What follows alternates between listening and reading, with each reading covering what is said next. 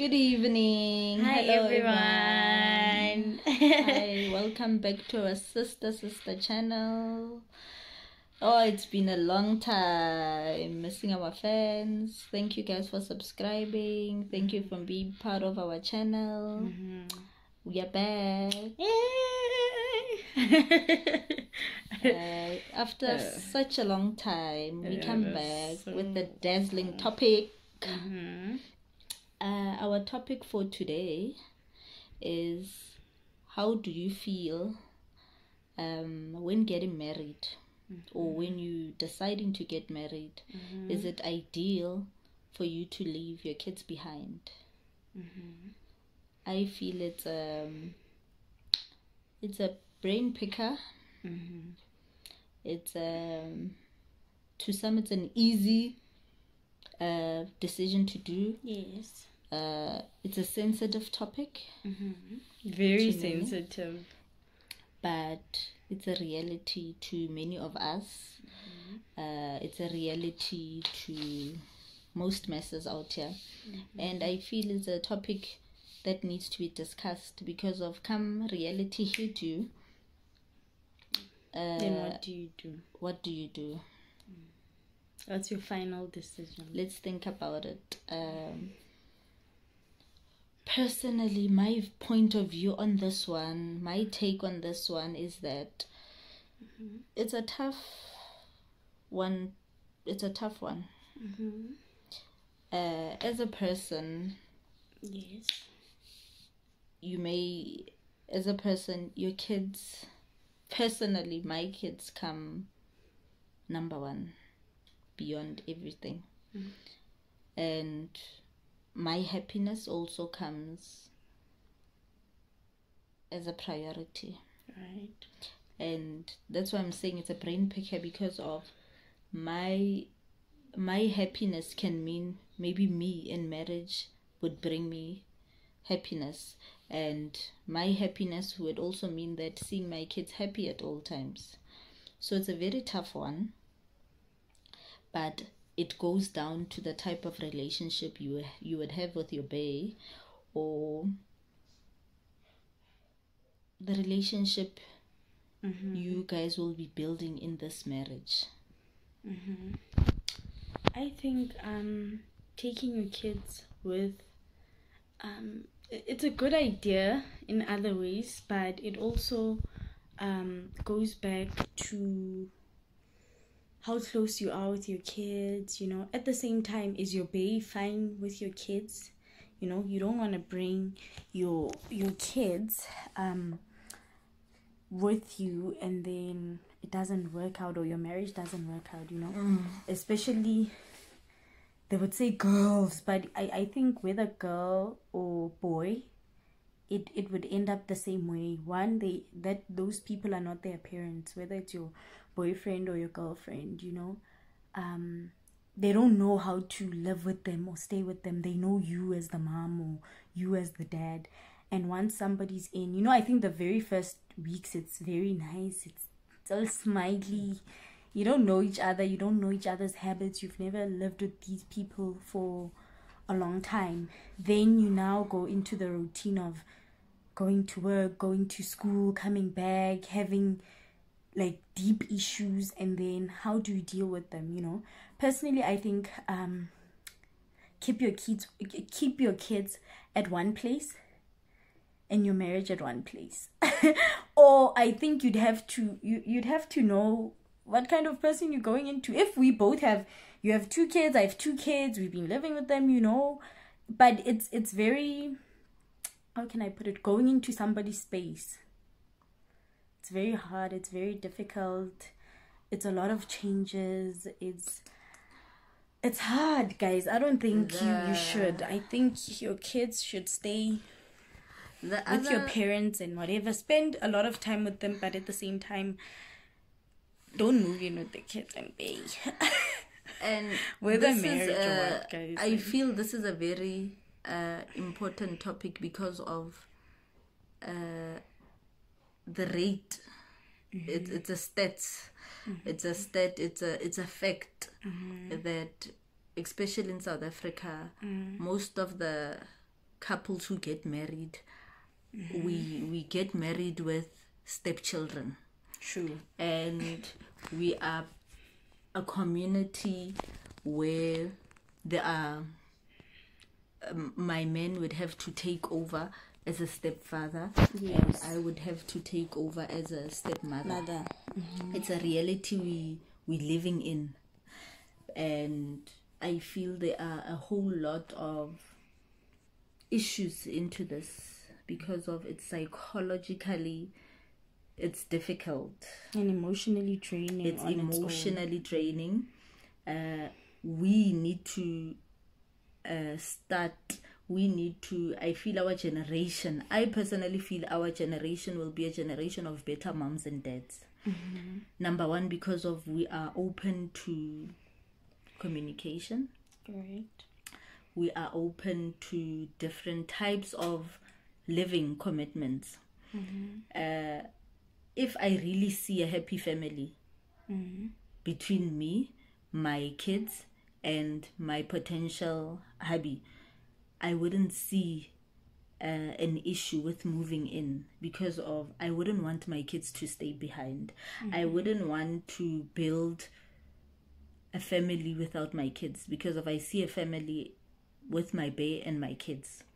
But when I talk about communication, it needs to go deep because of he needs not to tolerate them, but he needs to really love them. But do you think they would ever love the kids? Yes, I do. I really do. And I feel that it's just a matter. That's why I'm saying it's a psychological matter, I mean to say, because of if I'm bringing a 5-year-old and my hubby's bringing a 5-year-old, we need to be on the same track. We need to be in the same mindset to say this is what we're building. This is what we want to achieve in our marriage. The issue starts with what you guys are getting married for. I think either way, when you say emotionally and psychologically, what I think is that if then the step parent who's now new to the family or whatever, it's either he's gonna have a problem or she's gonna have a problem, or the kids will just act out or something, because they're just not used to being together. And if you saying you're bringing a 5-year-old, he's bringing a 5-year-old, the kids they're from different lives nje. That's why I'm saying So we need to have a common ground in the relationship, because even if kids are from different walks of life, yes, if we have a common ground, because this will kids, teach our kids. There's those kids where it's been them and their parents forever, and you But coming into their space. That's and why I'm saying emotionally this will be a series of events where we'll have to take the kids through communication. Mommy and daddy will now be a family. And it also goes back to saying their lifestyle was in a different way, ne? Your lifestyle is in a different way, ne? And now you coming together. Remember that nobody's gonna change.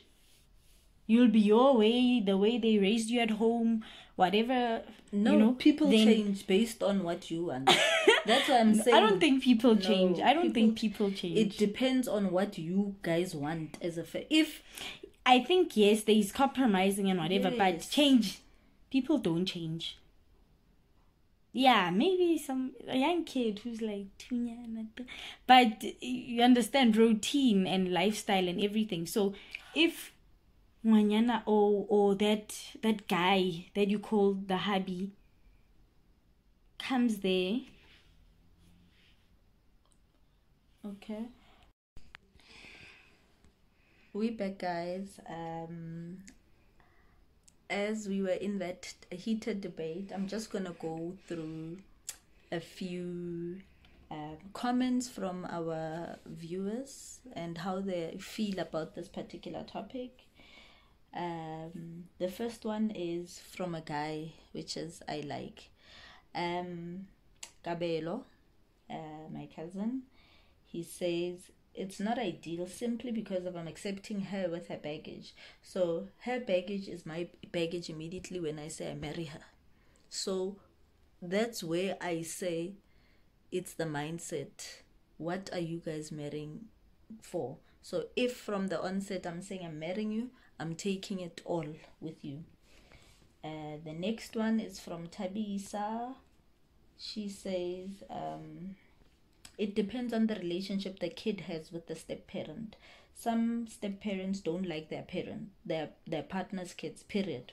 So if a lady has made a decision of marrying such a person, rather leave the kids at home but spend as much time as possible. So she feels that her happiness also matters, and she's not going to compromise her happiness.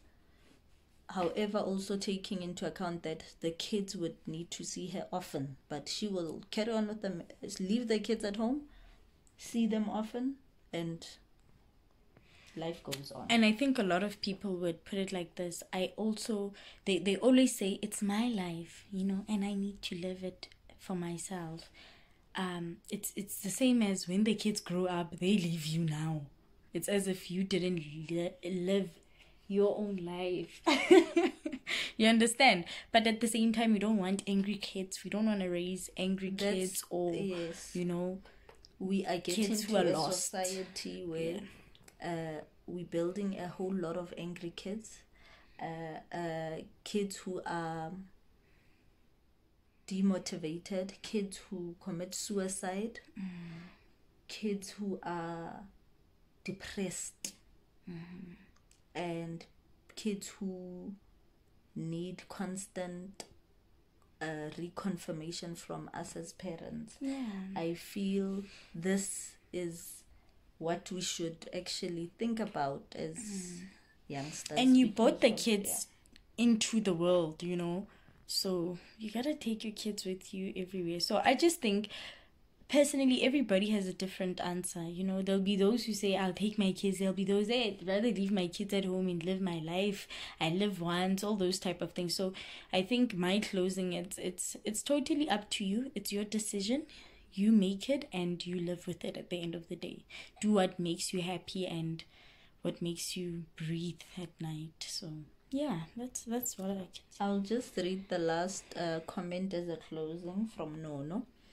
She says, it all depends on what you and your partner have discussed and agreed upon. What the relationship is like between the previous parents. We've got the parents and how their relationship is with their kids. Because the most important factor is all about you. And I just feel that there's a picture.